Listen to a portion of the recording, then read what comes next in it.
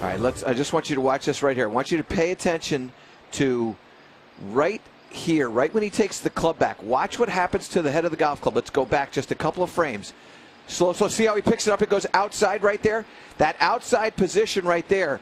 He's trying to hit a cut, but when he picks it up and goes out, the club face doesn't get open enough.